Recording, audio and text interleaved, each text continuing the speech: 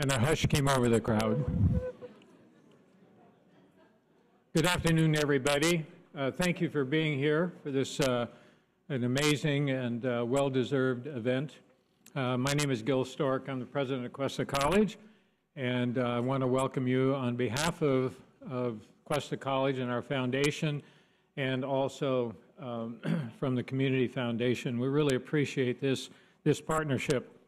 I wanted to introduce a few people that are really instrumental in making sure that this place continues to run the way we want it to run. We have two of our trustees that are here today. Dr. Barbara George. Barbara, you are right there, right? Thank you. And also at the same table is Trustee Dick Hitchman. Hey, Dick. Thank you. And I would be remiss if I didn't recognize one of the stalwarts for the board for a long, long time, and that's Gay Galvin. Where's Gay? The Gay's way in the back over there. I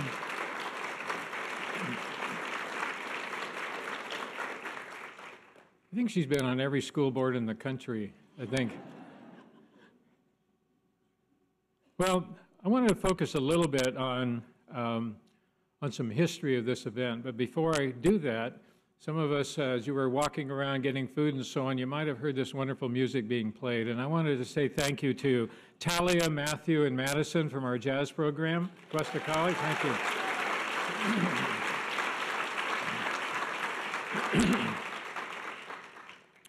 Well, how has Cuesta College been involved in the Women's History Month and Women of Distinction ceremony? Cuesta College's participation in recognizing women in history actually started before Congress passed the national designation. In the mid-1970s, Cuesta College held a women's conference, an all-day event with a keynote speaker to promote women as leaders and to understand the role of women in history. Over the years, the event evolved into including awards. The first award was given in 1987, and Arlene Chandler was the first to be recognized as the Woman of the Year. In 1990, after Dr. Mitchell came on board as the president, the program expanded to 4 awards: a Progress for Women, Community and Public Service, Professional, Community and Public Service Volunteer, and Women in Education. And later, some of the awards were named in honor of important people. The Women in Education was named in honor of Dr. Susan Dressler, who was a former Vice President of Instruction. The Women in Philanthropy, which was a new award added, was named in honor of Dr. Barbara George, our former Executive Director of our foundation. And then ultimately, the Lifetime Achievement Award was added in honor of Dr. Grace Mitchell, who was the 3rd president at Cuesta College. So depending upon who was in charge, the program morphed each year. It was on Saturdays, then it became a week-long event, then a few days, then back to a Saturday, and in 2005 was moved to a Friday lunch, and then finally as a reception. In 2014, a partnership with Cuesta College, the Community Foundation of San Luis Obispo County Women's Legacy Fund, was formed to continue to raise awareness and recognize the contribution that women have made in the areas of volunteering in the community, their profession, and in philanthropy. This year marks the 39th Women in Distinction ceremony. And I was so honored last year that I was made an honorary Woman of Distinction last year. And you don't realize the discussions that leads to with my 10 grandchildren as to when they see that award, they go, Papa, what is that really saying? You know? So I said, it's an honor. It's an honor to be recognized in relationship to what this event means, not only for Cuesta College, but for our community. So thank you for being here today, and I'll turn it over to your MC today, Suzanne Parker. Thank you.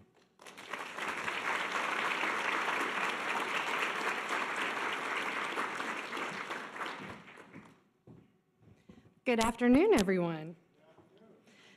I'm Suzanne Parker from PG&E, and I am a legacy leader on the Women's Legacy Fund Committee. And I am incredibly honored to be here today in the presence of so many admirable and tireless community leaders. And let me be among those who wish you a very happy St. Patrick's Day. In honor of the day, the rest of my remarks will be in Gaelic. Just kidding.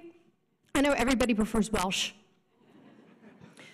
But truly, as a descendant of Irish immigrants, as noted by my significant absence of melanin and general coloring, this holiday has a personal connection for me.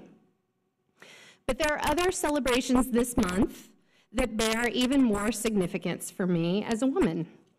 We recently celebrated International Women's Day on March 8th, and March is also Women's History Month in the US. So 1987 was a big year. Not only did we start the Women of Distinction Awards, the month of March since 1987 has been proclaimed as a tribute to generations of women who have made huge and invaluable contributions to society.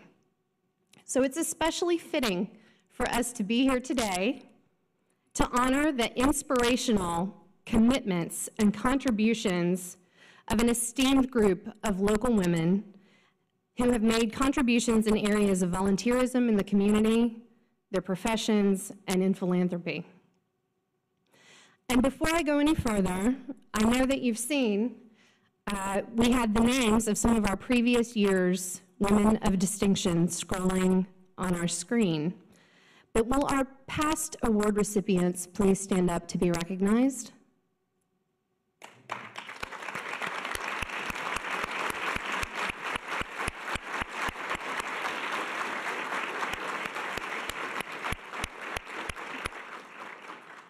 Thank you. Now, I have been lucky enough to call San Luis Obispo County home for about 8 years now.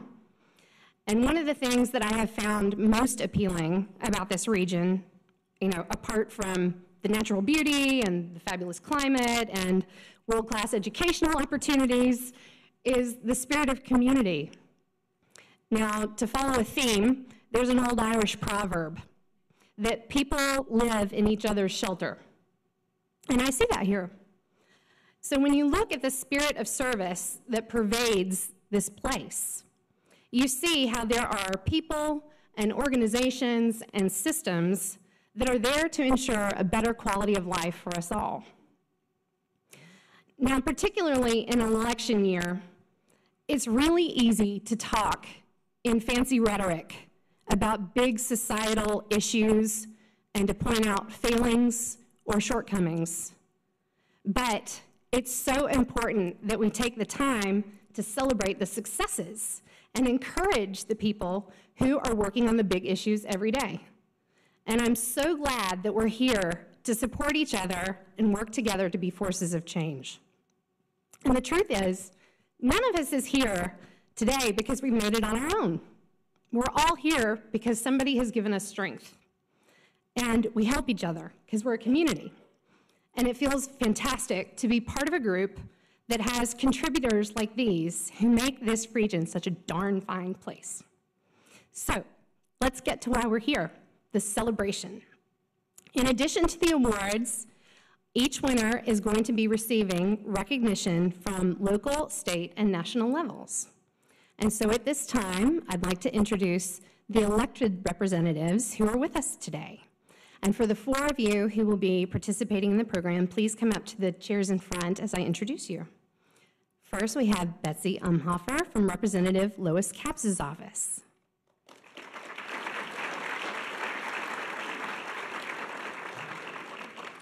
We also have Kevin Bomarito from Senator Bill Monning's office.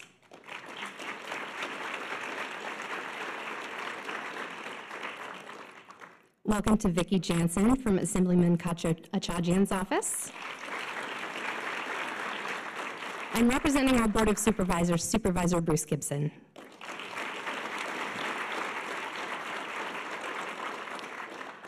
Now, our first award today is for community and public service by a professional. And this is awarded to a woman who has, by virtue of her profession, distinguished herself by outstanding professional service to the community. And right now, I'd like to invite Bob Watt up to the stage to introduce this year's award winner, Lisa Fraser. Will you both please come up?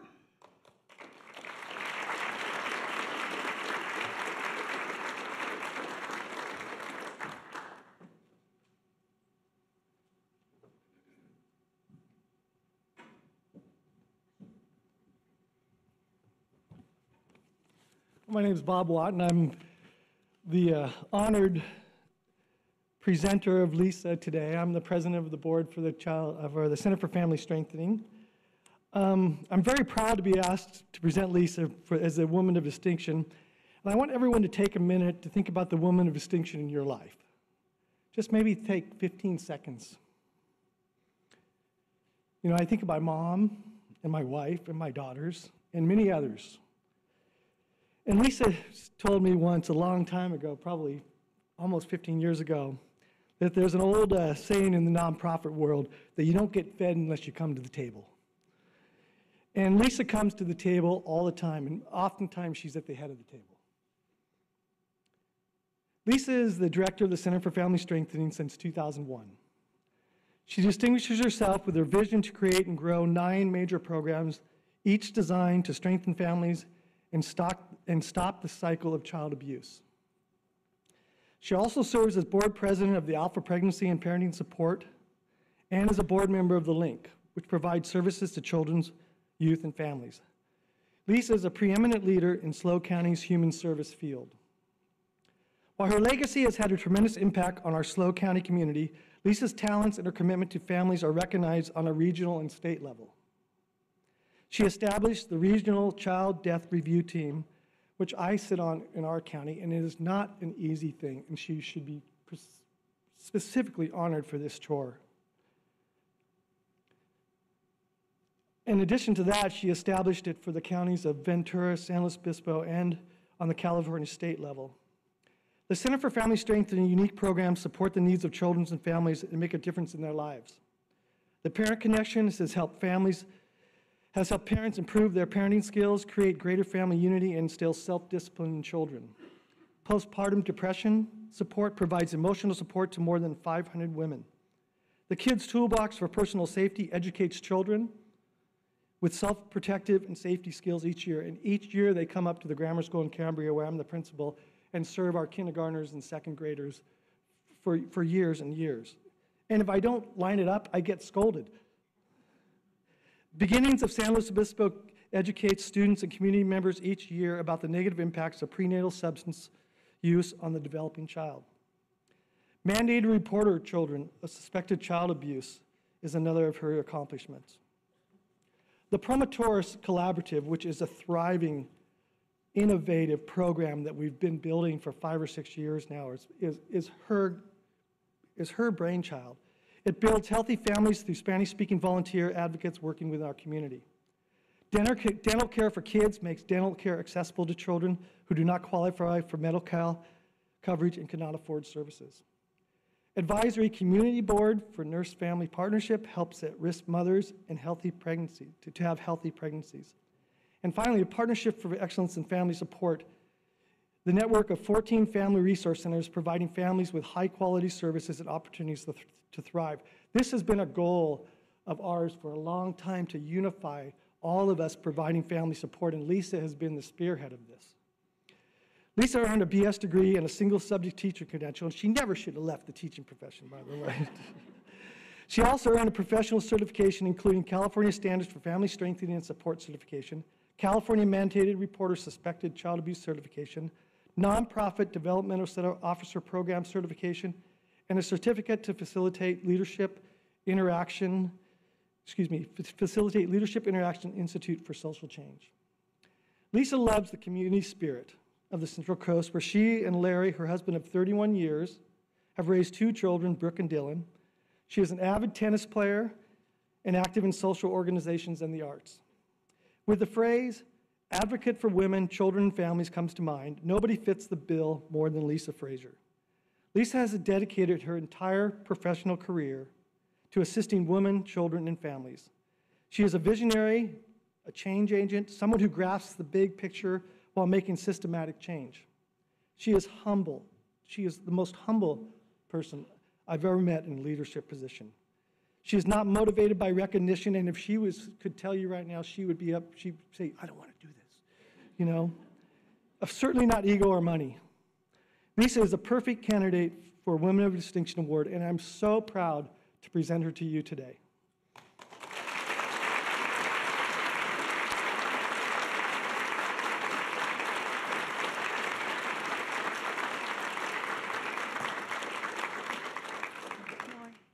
very lucky to have a board president like Bob Watton. Thank you, Bob, for being part of the group. I remember the day he came up and asked me if he could be on the board, and I just went, yes, please, come join us. And I want to just say, good afternoon, everyone. I am so deeply honored and grateful to receive this award, and I want to thank the Women's Legacy Fund, the Community Foundation, and Cuesta College for making this opportunity possible. To me, it's a validation of all the good work the Center for Family Strengthening and our partnership with family resource centers have accomplished in our community. It is a testimony that our partner agencies are actively working closely together to strengthen our families and to protect our children and our youth.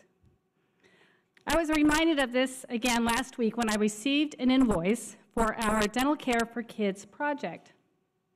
It's an innovative partnership with the San Luis Obispo County Public Health Department. The invoice was passed on to me by Janice Babos. She's a public health nurse and supervisor of the Child Health Disability Prevention Program. Janice wrote, "Hello, Lisa. Here's the final invoice for number 17. This 4-year-old child's dental health is now fully restored. Dr. Duffy DeGraw, he's one of our partner dentists, loved doing this for this little girl. Helping this child involved a partner family resource center, a First 5 health navigator, Myra Valencia. Myra translated for this child and transported her. Myra personally eliminated the communication barriers that the family faced in obtaining dental care. We have recently expanded this Dental Care for Kids project with a generous grant from the Community Foundation.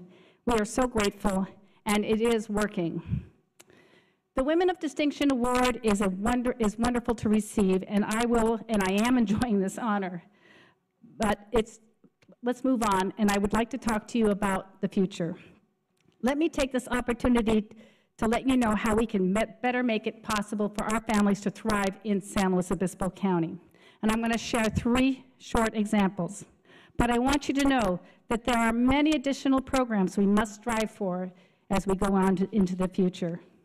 First, I want to bring to your attention our program known as Parent Connection. We must hire 1 more additional parent coach in the coming months for our Latino communities. The community is telling us that this is a very successful program. Secondly, I submit that we must improve and augment the Parent Connection, which I've talked about, by expanding our Promotores Collaborative. This excellent program builds leadership skills and advocacy for and within our Latino community. And thirdly, I must share the good news. Today, our community is becoming more aware of the high incidence of postpartum depression. I am so pleased for all of us that we are beginning to remove the stigma of postpartum depression. This awareness has coincidentally but not unexpectedly resulted in substantial increase of women and their families coming forward with their struggles and with a range of postpartum health needs. We must recognize that when women reach out to us, they and their families are already at a crisis point. We must continue to create multiple approaches to reach these women and their families sooner so they can recognize the symptoms of depression and seek help sooner. And as a final step in dealing with postpartum depression, we collectively know that we need qualified people in our community standing by, ready to support these women and their families emotionally through a baby's first year to help create a solid foundation for that baby. While these initiatives are the ones that I see that are the next top priorities, I recognize that many of you also have your top 3 must-happen next steps. It's imperative that we all move to identify all of our next steps and come together to find and assign the resources to bring them to life in our community. I am so thrilled to have received this award as a validation of all the great work that the Center for Family Strengthening and our partner agencies have accomplished in strengthening families in our community, and thank you so much.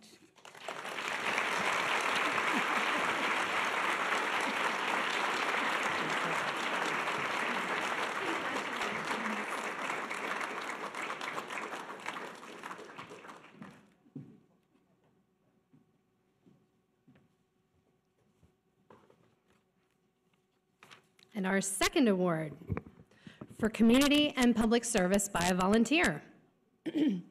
This award is presented to a woman who has distinguished herself as a volunteer by providing outstanding service to the community.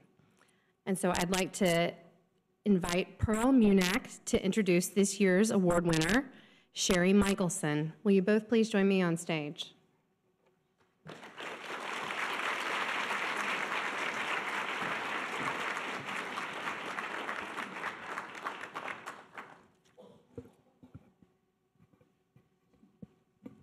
Cherie Michaelson is president of Paso Cares, a nonprofit that operates on a shoestring with volunteer staff. The mission of Paso Cares, its first objective, was to set up a warming shelter for homeless people sleeping outdoors on very cold and rainy nights, camping in the riverbed. We tried for 3 years to find a place. We had no money to buy land or build or rent, no grants, and just a few donations. We could not find anything and were about to give up. Cherie became president and got us some churches to donate space, starting with the church which one of the board members attended. When the other churches saw that, more came in. We alternate among the churches. Rules were adopted by the board. The homeless people are screened at a supper program operated by another agency at another church. The head of that program is in the audience. The woman who operates the supper program at Second Baptist on behalf of Transitional Food and Shelter. There she is, Liz Cole, please stand. You're short, I can't see you. She's another hero. For transportation, Cherie got ride-on to make an extra trip in the evening to take them to the warming shelter and another in the morning to take them back, with Paso Cares paying their expenses. It's a real thrill to see that big van pull up at the church, see all the people get off with their things, carrying the Paso Cares equipment, unroll the big tarp to cover the church floor, lie down and go to sleep, all safe and dry and warm. The clients set everything up themselves, get clean and get ready for the bus in the morning. They clean the bathroom, everything's ready. Paso Cares pays a little money to a homeless man to get the van properly loaded with the right people and equipment in the evening. The equipment is kept in a shed bought by Paso Cares. 2 volunteer chaperones supervise throughout the night, but take turns sleeping on a cot. The program can take up to 12 homeless people a night. Right around the time Cherie became president, her husband died unexpectedly, but she soldiered on. She got us the churches, the ride-on, set everything up, took care of all the details. Then, once it was set up from Monday through Fridays, the days when the supper program operated, it seemed a shame to leave people out in the cold and the rain on weekends. So Cherie created a weekend supper program at the same place and got another church to donate shelter space on the weekends. At the same time, all this time, Cherie had been operating a lunch program called Sandwiches on Sundays to take care of the one day when the churches were too busy to serve lunch. She also operates RVs for veterans, which she took over from another agency. They have just donated their 51st donated RV to a needy veteran to live in. Cherie worked with Mayor Steve Martin of Paso Robles to set up a sort of fair where agencies would all come together and offer their services to the homeless for one day, and they're going to do it again. I heard one man say he and his dog both got their shots. Another was so happy to get an ID. He said, "Now I can stay in a motel." Cherie, a caterer by trade, cooked lunch for all the homeless people and all the agency representatives. Cherie tells me she has been destination-oriented. That's a good thing because she got all these programs into operation. Now she wants to become more process-oriented, and she can do that because she has them in operation. She got Paso Cares to its destination, and not a moment too soon, because the river is rising. Congratulations, Cherie, on being named Woman of Distinction.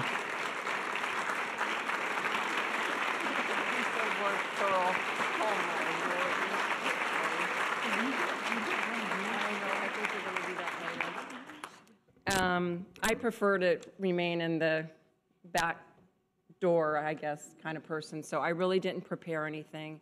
I usually just speak from my heart and hope that it works out okay. I'm very, very honored. You have no idea when I walked in here. We're all sitting here crying as soon as we walked in. I have such a huge support system. My board, the community, it's just phenomenal. I have a really good thing about remembering people's names one time, so I think that helps a lot. I'm also a good multitasker, as my phone is constantly going all the time.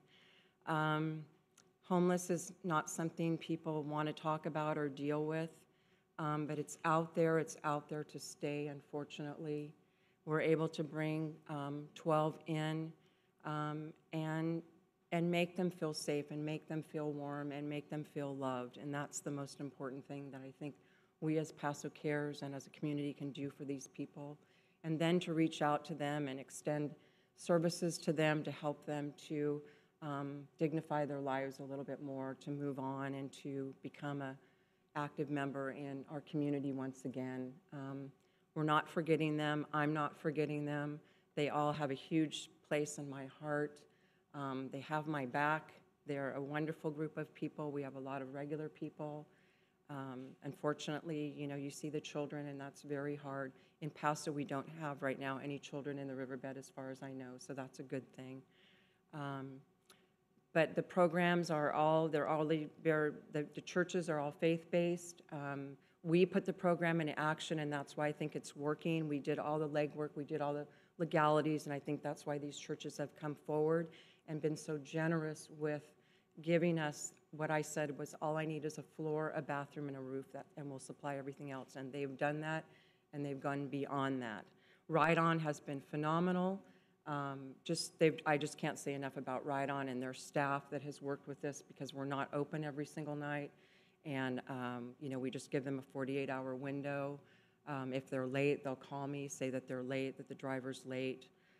It's just been a really humbling experience to be a part of this, and I'm very grateful to be with Paso Cares and some of my group over here. Thank you, everybody, very much. Very grateful.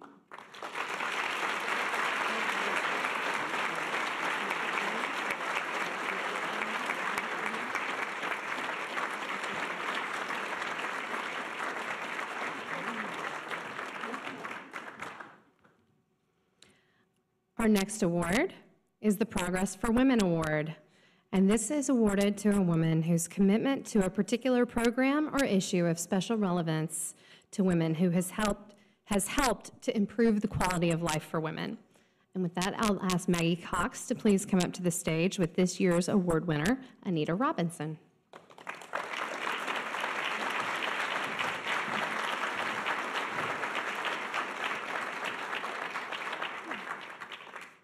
Let you get up here. Thank you. I am honored to get a few minutes to tell you a little bit about Anita Robinson. And I want to begin by acknowledging my co-nominator in this process, Chip Vichy, who's here with us today. I wanted to thank him very much for his help. The printed program gives you an idea about Anita Robinson and her vast professional experience, 42 years in banking. She started as a teller at a very young age, and she has since become president and CEO of 2 different community banks, one of which she founded to create programs and support for people who are underserved. That's what she brings to her belief in banking. I met Anita shortly after she arrived in San Luis Obispo about 27 years ago, and I remember she had big hair, big hair. We had big hair.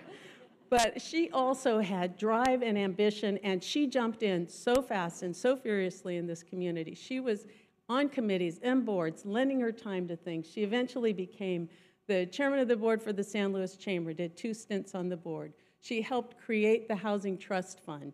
She served on the CAPSLO board for 15 years, trying to end poverty in our community.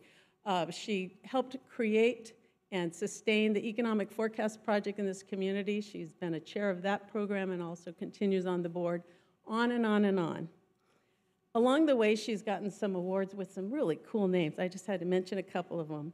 Things like Trailblazer of the Year, Influential Latino, Women in Business Champion, given by the Small Business Administration. But I want to tell you about the person behind all that success and those accolades, because I've had the pleasure of knowing Anita for years and seeing firsthand what her tenacity and her compassion and her unending commitment have produced in this community, and I want to share a little bit about that. First thing you need to know about Anita Robinson is she is fierce about family, and they're all here today, and we're so happy to have you here. She attributes that commitment to family to her late grandmother, whom she adored. Her grandmother was a domestic who worked in New Mexico, and Anita would visit her in the summers and go with her, tag along with her to her work, and learned at her grandmother's knee, first of all, the profound importance of family, and secondly, the imperative of a strong work ethic, and it has borne out her entire life. Anita is feisty. She is not afraid to share her opinion. She's not afraid on a board to be the one no vote, and that's not easy to do. She is also endlessly optimistic and amazingly resilient, and I would venture to say that 42 years in an industry like banking, you better be resilient, because they have been through the ringer. But there's a little personal anecdote I wanted to share about her that really speaks, I think, volumes about that resiliency and how it plays out. 10 years ago, Anita and her husband's home burned to the ground in Atascadero. They lost everything. And they were basically going through the rubble, and she found a shoe that had belonged to her husband, who was a very accomplished high school and college athlete. She found this shoe. Now, honestly, I think if my house had burned to the ground and I found a shoe, I'd say, really? I lost my whole house and all I've got left is a shoe? She grabbed that shoe and she had it framed in a shadow box and gifted it to Brian as a souvenir, the one remaining souvenir of this phenomenal football career. That's how she takes something and sees what's next with it, and I just have never forgotten that. She's always been a champion for women, always been a champion for women, especially women who have a tougher hill to climb. In her banking career, she has created programs, she has built services for women, bilingual programs, women starting businesses, quietly, personally. She hangs in there and one-on-one keeps women afloat. Just phenomenal. Now I get talking, I lost my place. Hang on. Oh, I know. I want to tell you she has a huge, huge heart. During the recession, I think nobody probably felt the recession like she did, because she worked endlessly, late nights, weekends, to the sole purpose of keeping her customers afloat so they wouldn't lose their homes, so they wouldn't lose their businesses. That's what she brings to her job. And then finally, I want to mention when she was the president of the California Bankers Association, and notably the first woman in 100 years to hold that title. She was ending her term and she wanted to leave something, a legacy project behind her. And she thought about it and she created this phenomenal program that continues, I think it's now 6 years later, called Women in Banking. What's the point of Women in Banking? Well, she wanted to give women, sort of mid-level women in banking, the opportunity that she had, the opportunity to learn and to grow and to achieve something in banking. And so she created a one-day conference that today has over 100 women who come together and learn leadership skills, management techniques, and the other attributes they need, or the other skills they need to be able to go on to be very successful bankers. That's the kind of vision Anita has. She takes something that's hers and she finds a way to share it and elevate everybody in it. I can tell you she has a wicked sense of humor. She is a fabulous dancer. You don't want to be next to her at a concert at the Mid-State Fair, I'll tell you that. She has had an amazing impact on our community, and I am honored to be her colleague and even more grateful to be her friend, and very, very proud to introduce the Progress for Women Award winner, Anita Robinson.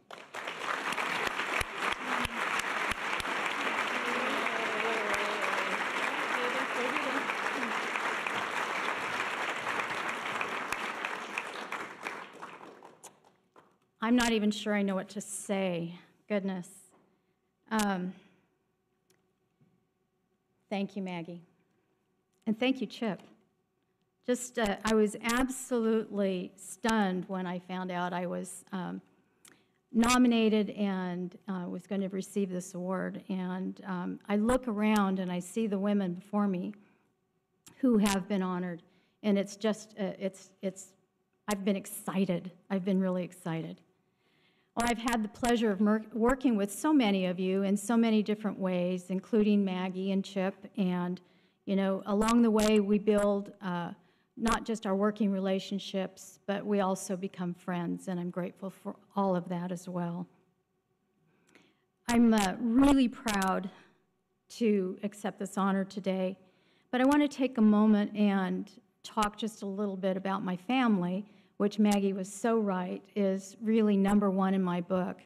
And I was told I had about a minute, so now I'm thinking I had longer, and I'm going to make it short, though, anyway.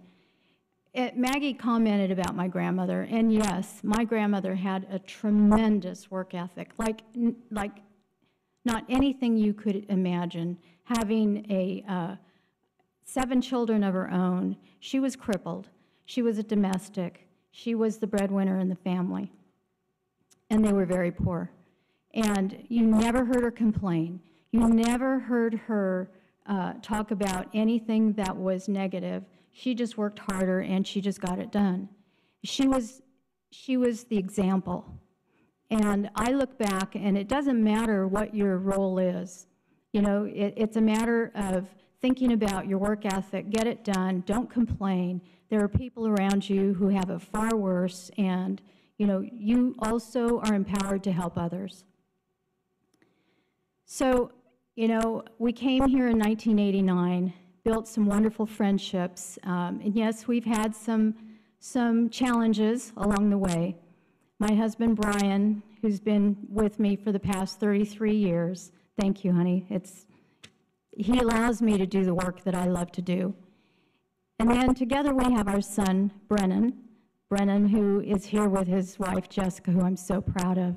And Brennan, some of you will have witnessed this. I used to drag him off to some of my meetings and put him in the corner with a book or colors or whatever, and he would sit very quietly and attend the meetings with me, and then, you know, we would go on.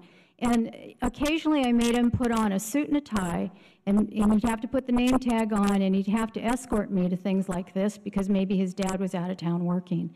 And so he grew up with me through all of this. And here, he's now a banker along with me, and I'm very happy to see his face every day working with me. And Jessica, in her own right, has become a strong woman, and she does amazing things for other women, and I've watched her grow over the years, and I can't help but say I'm very proud of you, dear. Now, my dear friend Nancy, who's sitting next to Brian, is Brennan's other mom.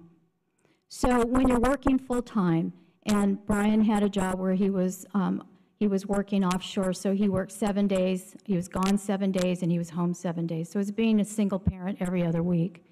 And I worked hard not to miss any of the sports events, the school events, you know, making sure I was home to get the homework done and such. Nancy had him by day in daycare, and so I call her the other mother, and we've become dear, dear friends over the years. So what I do because I love it, and it is really, really very rewarding when I get to help other women or people who just need help in figuring out the financials, how to start a business, you know, what to do once they're in business. You know, there's so many different ways that we can help, and that's the way that I contribute back, among other ways. And there are so many businesses that I've had the opportunity to watch and grow here on the Central Coast that I had the chance to help them along the way, and that's very rewarding. And finally, I would just say that, you know, I hope I get to do this for many, many more years, and it wouldn't be so much fun if I didn't get to do it along with all of you. So thank you very much for this award. It's very powerful. Thank you.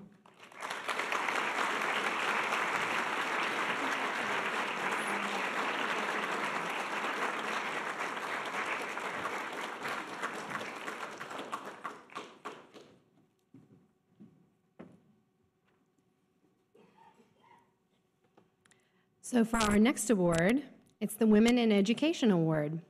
Now, there was a small issue with the printing of the programs, and so it contains an important and unfortunate errata. It says that the award winner is Susan Dressler, but actually the award is named in honor of Susan Dressler. And so it is our privilege to present this award to Anna Bates. But let's welcome Anne Barbier to the stage with this year's award winner for this special award that's not given every year, but brought back this year for our very special recipient, Anna Bates.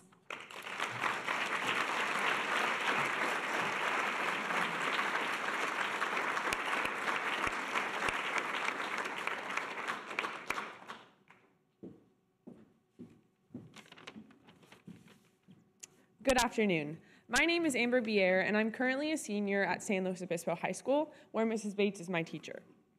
Anna Bates is an exemplary member of our San Luis Obispo community. As a teacher and mentor to high school girls, she teaches us confidence, poise, a sense of pride, and the importance of first impressions. She gives them direction and focus while in high school, and gives them skills that will carry with them throughout life. She takes them under her wing and helps mold them into some of the most outstanding young adults you will ever meet. I have had the pleasure of watching her in action as she is my teacher on a day-to-day basis. Mrs. Bates has been a teacher in the agricultural education and FFA department of San Luis Obispo High School since 2002. She is a graduate of Cal Poly San Luis Obispo with a Bachelor of Science in Animal Science and Master's in Agricultural Education. She is currently obtaining a PhD in agricultural education through Doctor at Distance through Texas A&M and Texas Tech. And in 2015, she was awarded the Outstanding Distance Doctoral Student in her program. Mrs. Bates's professional accolades include California State FFA Star Advisor Award, Teacher of Excellence for the South Coast Region FFA, National FFA Chapter Award winner, California Agriculture Teachers Association Outstanding Program Award, National Association of Agriculture Educators, and the San Luis Obispo Tribune Top 20 Under 40 Award winner. Anna teaches a full load of classes in the agriculture department, ranging from leadership to veterinary science to integrated science, and recently created a new curriculum for a veterinary science class that is approved by the University of California system. She also advises the FFA chapter officers, one of which I am. In addition, she goes on home visits to meet the families of her freshman students. This extra mile is something that Anna is well known for. She involves her students and their families into activities in the agriculture department year after year. She has done over 900 home visits in the last 10 years. Mrs. Bates has also coached and mentored many individuals and teams in FFA competitions, ranging from veterinary science to parliamentary procedure debate and countless public speaking events. Through her coaching and mentoring, these individuals and teams have garnered a plethora of awards. These include the state and national champion novice parliamentary teams in 2012, 2013, and 2014, the state and national champion veterinary science team in 2014, and reserve champion creed speaker in 2014. More than the titles, Mrs. Bates teaches teamwork, self-confidence, public speaking, the value of hard work and practice, and a maturity level that sometimes makes it hard to believe that these students are only in high school. While everything Mrs. Bates does professionally speaks volumes about her character, what truly exemplifies Mrs. Bates is her dedication to her family, which includes her husband and 2 young boys, as well as to her friends. No matter how busy she may be, she always has a smile on her face and an upbeat attitude that is infectious.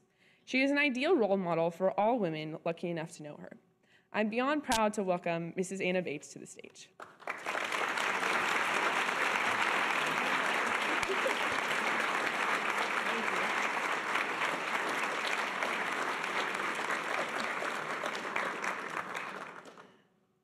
Hello. Thank you so much. I'm honored. I'm surprised. If you had asked me several years ago if I would be here today getting this award, I would have probably laughed. It's very hard to stand here and listen to someone who's 18 read this whole thing about you and think about, gosh, we've done a lot of things. Her and I together, and also for myself in this career as an ag teacher. And I was sitting there thinking, what should I talk about? I have two questions that I get asked most often. Number one is, how did you become an ag teacher? Because I am from Huntington Beach. I grew up where I had no idea what FFA was, what agriculture really meant. I liked animals, and so I went to Cal Poly to be a veterinarian. And after 4 years of taking all the science classes on earth and volunteering and doing my time in vet clinics, I realized that was not what I wanted to do. And so I went to the counselors and at Cal Poly, and I said, strange thing. I like animals and teenagers. And the counselor, because I had been a WOW counselor and an RA in the dorms, and they said, well, have you ever thought about being an ag teacher? And I said, I have no idea what you're talking about. And so lucky for me, they sent me to a well-known man, if any of you know Dr. Joe Sable, in our community. And needless to say, I walked into his office, and the rest is history. And so recently, he's the local apple grafting man, if you know him. He came to graft apples with one of our classes this past week, and we have done the same thing over and over again. I could probably even mimic his routine with the kids, how he tells them how I barely passed college, and that I was in his class, and I only stabbed myself once with a knife and all this stuff, the grafting knife. And this time, though, he had something really special that he had planned, and he was so excited to do. And he pulled out this poster board and told the kids, and it was a freshman class, so they didn't know what was going on. Pulled out this poster board, and it was a poster board that I had made when I was a student in his class, like 17 years ago. And it was about apple grafting, and I was like, if I could ever be that good to have these projects that kids made me so long ago, knowing that these kids were going to be, or my students were going to be making an impact on others. And so I am so lucky and blessed to be in this profession. For those of you that don't know what FFA and ag education is, FFA is a leadership organization based on the foundation of agriculture. And so that is what I tell all these parents at these home visits. I've had a lot of numbers roll around about how many home visits I've done. I don't really even know how many I've done, and it's something that I think that I've tried to instill in other people who are going into teaching, because I firmly believe that once you know what's going on with the student in their home, that it will help you in your immensely in your classroom. And I've seen kids that you would never, ever think, and this girl's special, but I never thought she would be on a debate team. And she has now been on the national winning debate team, 2 of them, on my national winning parliamentary procedure team, or on my vet team, and now she's going to some big school to do big things. But I take pride in all the extra time I get to spend with these kids, and so it's truly a blessing. Now, my second most commonly asked question is, how do you do it all? Quite frankly, it was a rush for me to get over here, pick up my child, drag him to my husband's work, put on a dress, try to remain cool, and sit down while I have this amazing table of people sitting here. There's several people over here at my table from my school district, my principal, and two individuals from our district office who incredibly support what we do. And then my coworker, who's probably off at a baseball game somewhere, Jody Evans. We are a duo and a team, and definitely she is also a very distinct woman for this award as well. And lastly, my mom, this is the hard one, is amazing. And everyone says, how do you do it all? Because I have an amazing mom and dad who taught me to work hard. And sorry, we don't ever see each other. All she does is take care of my kids for me. But it's a blessing to have her as a role model. So I'm honored here to have her and my mom and my amazing husband, who's also amazing guy too. So thank you so much. I thought I was gonna make it, but she's sitting there crying. So thank you.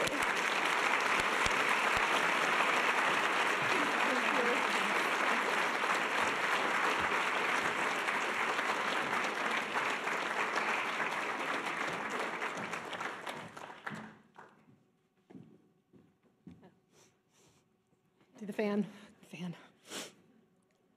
And so we have another award that is not presented every year, but it is given this year to honor a very deserving person. This is the Barbara George Women in Philanthropy Award. And so at this time, I'd like to invite Barbara Bell to the stage with this year's award winner, Libby Agren.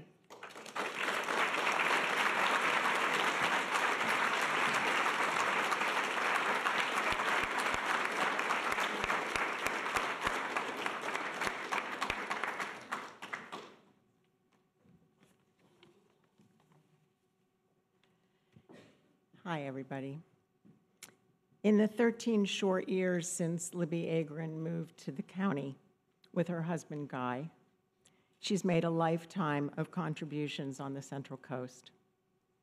As a board member with the Foundation for the Performing Arts Center, Libby led the successful Encore campaign, doubling the endowment, and continues to lead, having established the Clifton Swanson Performing Arts Fund, that provides grants for local nonprofits using the Performing Arts Center. Using her financial expertise, Libby has assisted the State Parks Natural History Center to restore and improve the Spooner House at Montana de Oro, one of the few remaining dairy homes in this historically rich dairy farming area. She has coached the Women's Legacy Fund in new avenues of fundraising, which was very successful for us, and consulted with the San Luis Obispo Museum of Art Board of Directors on new possibilities. Libby helped bring the San Luis Obispo Botanical Garden back to financial balance, bringing in many new supporters while she served as an interim executive director.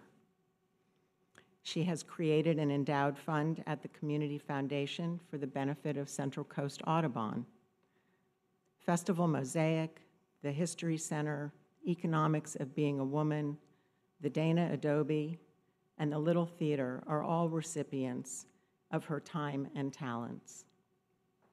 Libby has blazed a bright trail tirelessly and generously, sharing her expertise, her wisdom, creativity, and passion for people, the arts, and historical preservation, helping to make our nonprofits in this county better than they would have been and shine for us all. Opening her purse and her heart, she is a cheerleader, a benefactor, a catalyst, and my dear friend. I'm so pleased she's received this award. Please welcome.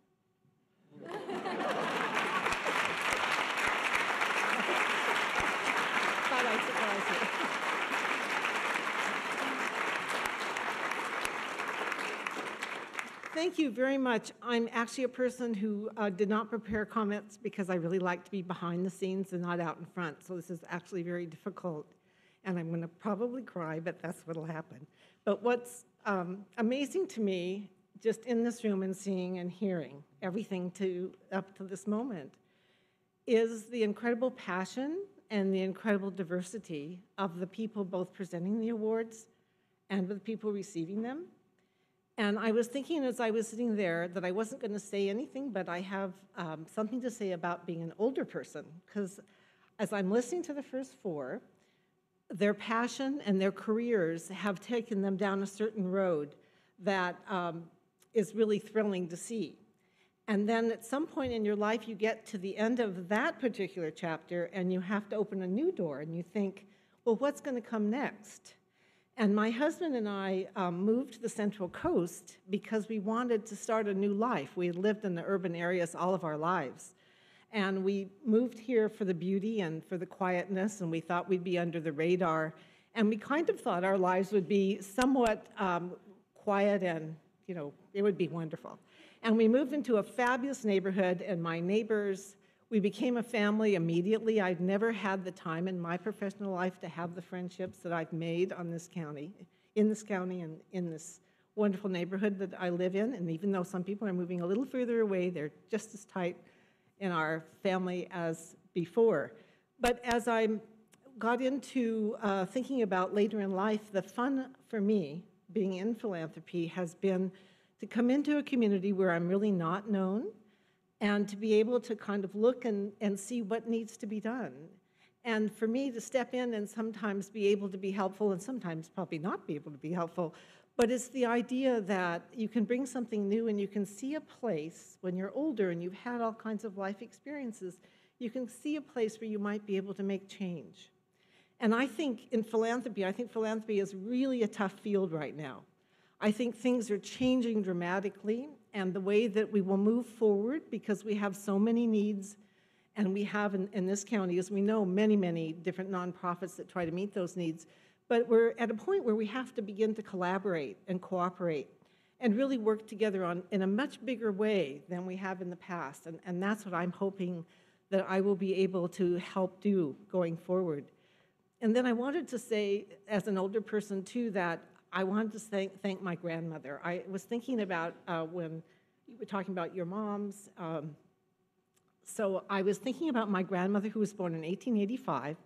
And she was 4'9", I have to say, and she married somebody who was 6'6", which is how that happened, I'm not sure. But the two of them came to Arizona. My grandfather was a mining engineer, and my grandmother was raised in a really strict Victorian household. So she came to the West very excited about escaping all of that. But she had to learn how to be a midwife. She had to learn how to ride horses. She had to do things that she never thought she could do. So when I was growing up, she was in her 70s, just really my age, and I remember telling her once that we didn't have a Girl Scout leader and we were supposed to be getting the horseback riding badge, and what were we going to do? And she said, I'll do it. So there she was, 4'9", teaching all of us horseback riding, taking us on trips overnight for 3 and 4 days, teaching us how to cook over a campfire, all those things she knew how to do very well. But the thing that I think is important about her, for me, is that she's a mentor, just as some of the other people have been talking about, the people important in their lives. And, you know, being mentored, giving the person that feeling that you can do anything. And that's what my grandmother gave me. She said, you can do anything. Let's imagine, she said. And we talk all the time about imagining a better world or a better thing to do or a better way to do something. And I hope all of us remember always, you know, to spark that imagination and to mentor others, because those two things, imagination and mentoring, I do believe can make anything happen. So thank you very much for all of you, for the Community Foundation, the Cuesta Foundation, and all my dear friends. I feel a very lucky person. Thank you.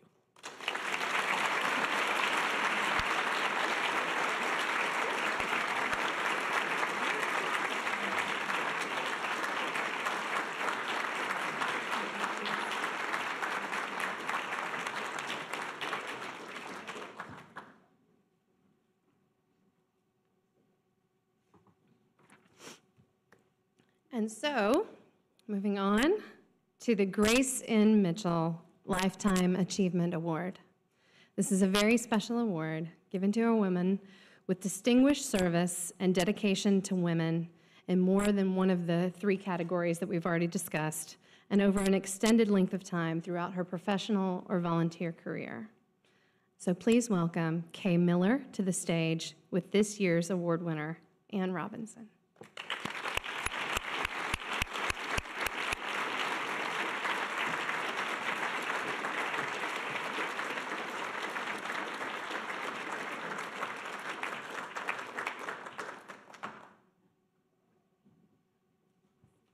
entourage.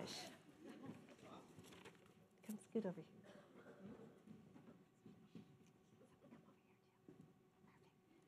Hi. This presentation will be a little different. When Janice told us 3 minutes, we knew she probably really meant it. So we kind of took a different direction, knowing that you all will read in the program all the wonderful things that Ann has done. So I'm Kay Miller, and these lovely women behind me are Ann's book group. And Jill Anderson, Maggie King, and Jennifer Fulbeck. And Marcia Braun is here in spirit. She's actually on a safari in Africa. But we are the slow reading sisters. And yes, that pun is intended because of our age and all of that kind of stuff. But we nominated our dear friend Ann Robinson for this award. And as you can see in the program, her interests in our community have been varied and many, many faceted. She was a member of Class 7 of Leadership of San Luis Obispo. She was on the board of the Pacific Repertory Opera, was a CASA volunteer, served on the grand jury, worked with the Land Conservancy, served on the board of the Children's Museum during their fundraising and remodeling phase. She has been a tremendous asset to the Community Foundation of San Luis Obispo County and was a founding member of the Women's Legacy Fund, and truly embodies all the qualities of a woman of distinction with her tremendous commitment and contribution of time, effort, and heart. Now, to me personally, some words that describe Ann are adventurous, curious, bold, courageous, and collaborative. Her curiosity and sense of adventure extends to her travels. A few years ago, she and her husband Lou wanted to visit Cuba. Now, relations were starting to warm up, but the sanctions had not yet been lifted. So they contacted the State Department. She went through all the proper channels, did all the paperwork, blah, blah, blah. Suddenly, they were off to Havana. Just bold, courageous, great. And this story, I always remember this story from book club because I just thought she could have been a pioneer. The same adventurous spirit was useful one winter. They were at their cabin in Dinky Creek, and they wanted a Christmas tree, but all of a sudden it snowed and snowed and snowed, so they were snowed in. Ann hiked out in the wood, cut down the tree, dragged the tree back. They had a Christmas tree. So to me, Ann is determined, persevering, and brave.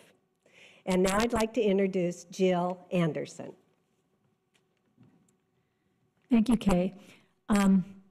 Well, Kay mentioned to you that we started our book group, and that's been 13 years ago, 2003. But I think that among the book group, I have the distinction of being the one who has known Ann the longest. In fact, in 1996, Ann and I were assigned to each other as tennis partners at the Avila Bay Club Women's League. It was both of our first year playing competitively. We weren't terribly successful as a tennis team, but we really clicked as friends.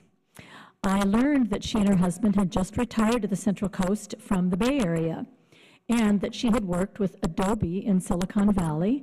She had also gone to Stanford, so I knew she was smart, well-educated, and in our day, we know that not a lot of women went into the computer science field. She had done very well there. About halfway through our tennis season, she and I were carpooling to a match, I believe, down in Santa Maria, and we were talking, and it just flashed through my mind, she might be a good addition to my Pacific Repertory Opera board. We were always looking for good board members. There were a couple of qualities that she had. She was, number one, new to town, therefore unencumbered. Nobody else had discovered her yet. Number two, I had already identified that she was smart and well-educated. And number three, she appeared, I don't remember how I got this sense, but she was civic-minded. I had a gut feeling about all this. So I asked her, would you be interested in being on the opera board? And when I explained what that involved, she said yes. Well, as you might imagine, she was a wonderful board member. She served two 3-year terms, so she was on the opera board for 6 years. One of the things she took on was organizing all the auction items for our annual fundraiser, which usually raised, I don't know, $15,000 to $20,000 a year, which was in those days, pretty good change. And she also helped write grant proposals. She also even went on stage as a supernumerary, that is a walk-on non-singing part, in Madame Butterfly. So she and her husband both did that. So they were house servants in the in Madame Butterfly's, geisha house. Anyway, the rest is history. Anne has gone on to serve so many other local organizations, as Kay mentioned, including CASA, the Grand Jury, Leadership SLO, the Children's Museum, the Community Foundation, and now she's on the Monday Club. So I'm really glad that I listened to my gut feeling about her, because I think possibly the opera was her first board in San Luis Obispo. So we got to profit from her talents first. So now I'd like to introduce my co-slow reading sister, Maggie King. Co-slow reading sister, I kind of like that. Excuse me. Hello, everybody. We all had decided we wanted to come up with an adjective that spoke to us about Anne. And it's really hard when you're trying to come to one adjective with an amazing woman like Anne. You can do beautiful, smart, kind, generous, hardworking, civic-minded, everything good. She's all of that and more. But the word that kept coming to my mind was resilient. And I wanted to make sure I was using it correctly, so I did what we all do when we need complete and accurate advice. I Googled it. And this is what I came up with. Resilience is the ineffable quality that allows some people to be knocked down by life and come back stronger than ever, recovering readily from illness, depression, adversity, or the like, able to endure tribulation without cracking, able to become strong, healthy, and successful anytime after something bad happens. Our book group's been together for 13 years. So we know each other pretty well. And during that time, we've all had a lot of, the normal losses and grieving periods. And I've always felt like, sorry guys, I think you're all cool, but I've always felt like Anne was the strongest of all of us in terms of recovering. She's amazed me in her ability to bounce back and get back on the horse. After her recent terrible loss, in her determination to move forward and be positive, she has just blown my mind completely. She hasn't missed a beat. She's just returned just in time to be here with us today from Patagonia. She has spent time just recently immersing herself in Spanish in Mexico, among other trips. She just does it all and does it no matter what happens. And I admire her more than I can say.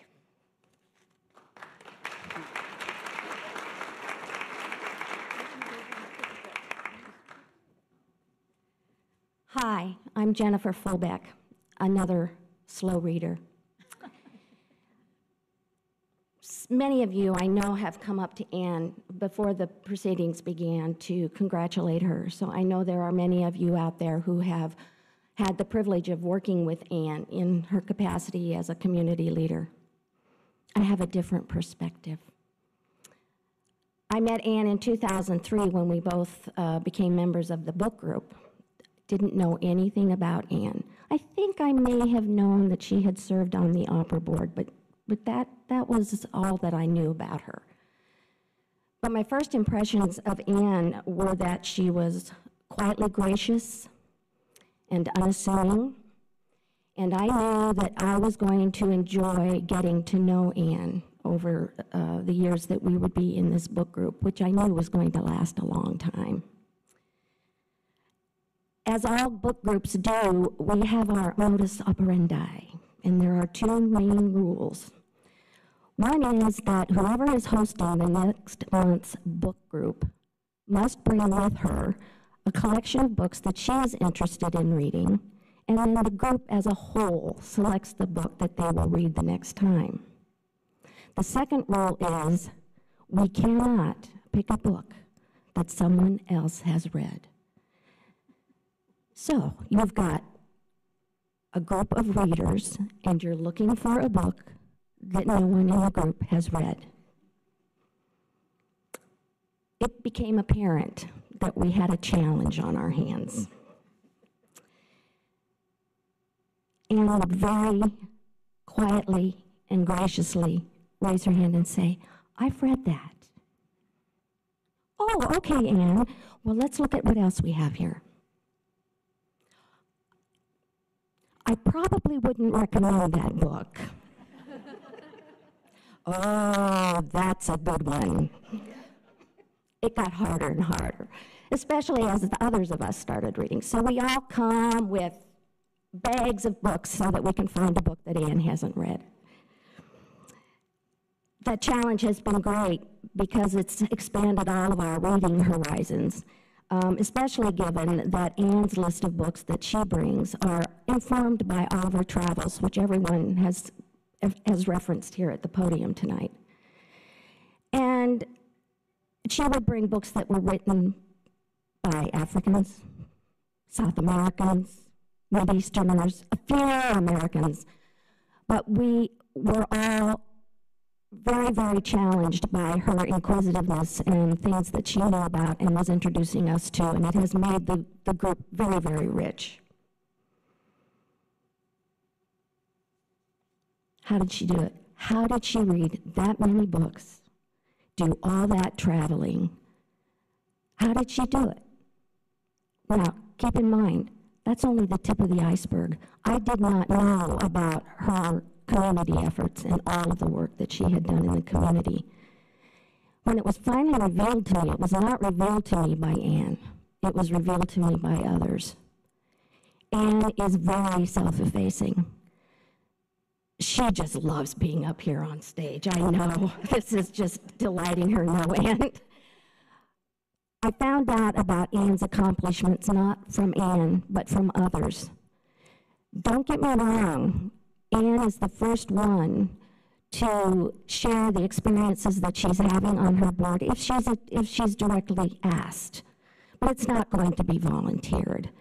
She'll with enthusiasm tell you what each of the groups that she's serving on is doing, but she always speaks in terms of they, and occasionally we, but never I. It's not about Anne. It's about serving the community and making sure that these organizations are achieving their goals. And when you think about the adjectives that everyone here tonight has brought to the microphone, all of those have served to make her the community leader that she has been for San Luis Obispo. I have enjoyed greatly, Anne, getting to know you. And I appreciate everything you've done for the community. I think that the selflessness that Anne brings to the table is probably her strongest advantage in becoming the power that she has been. And I would like to bring her to the microphone so that we can all applaud her selfless efforts on behalf of San Luis Obispo County. We are very lucky to have you.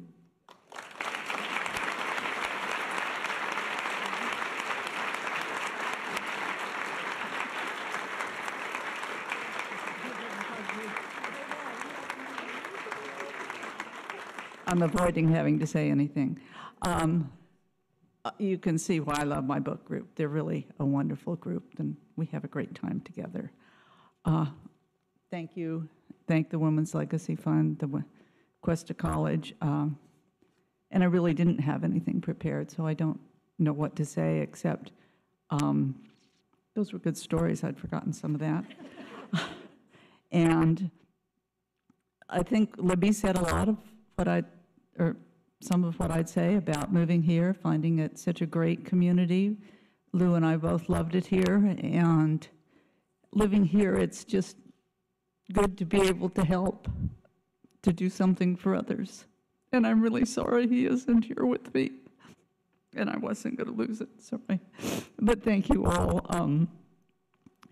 It's amazing just to look out here at everybody, what a kind, supportive, hardworking group of people this is who do a lot to help each other. Thank you all.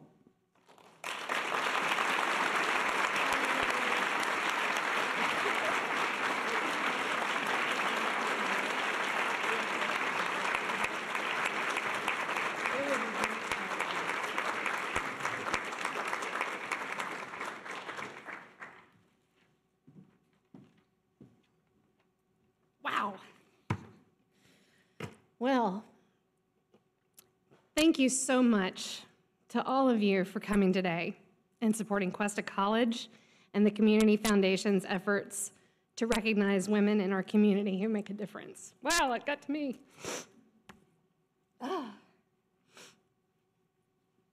I feel so lucky to be part of a community with so many inspiring people. Hearing what they've accomplished, the dreams that have inspired them, the obstacles that they've overcome, it makes me very hopeful for the future. And we have to remember that it's never too late to chase your dreams.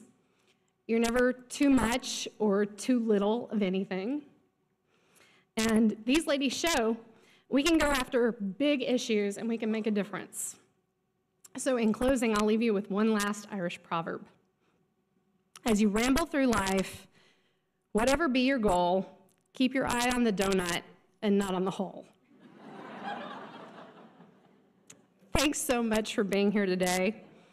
I'm looking forward to seeing you all at the Women's Legacy Fund Luncheon in September. And I would like to invite our award recipients and their nominees and their nominators to come back up and have some photos. Let's please give all of our award recipients another round of applause.